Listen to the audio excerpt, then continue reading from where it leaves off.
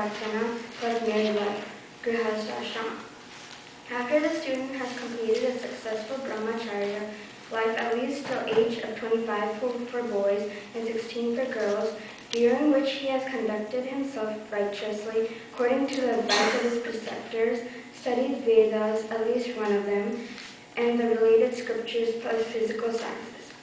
He/she is now eligible to return home and in turn enter into the second phase of life called married life, or Grihasth Ashrama, with a life partner of same class and endowed with excellent qualities.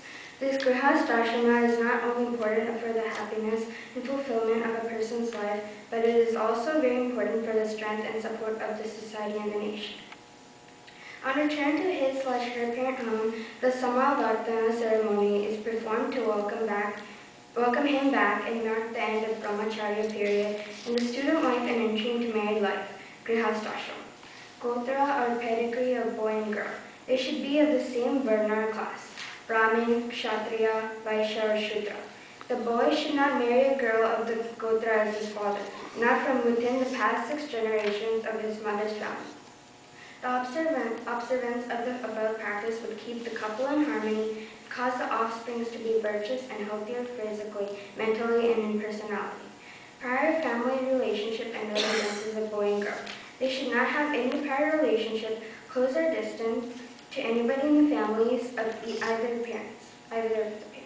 The boy and the girl should be from 2 different towns or countries, at far apart distances from each other. Advantage of distance and lack of any prior relationship.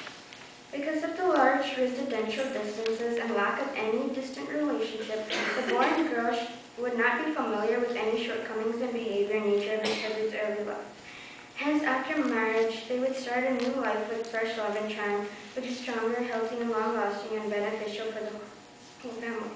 In Sanskrit, the girl is called Grihitri, meaning the girl from a distant place is good and cause of boy in the boy's family.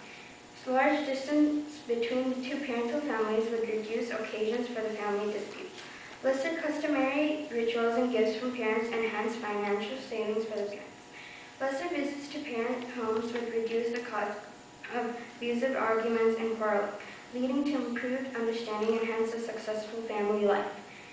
Less involvement by the parents in the couple's daily family life. Thank you.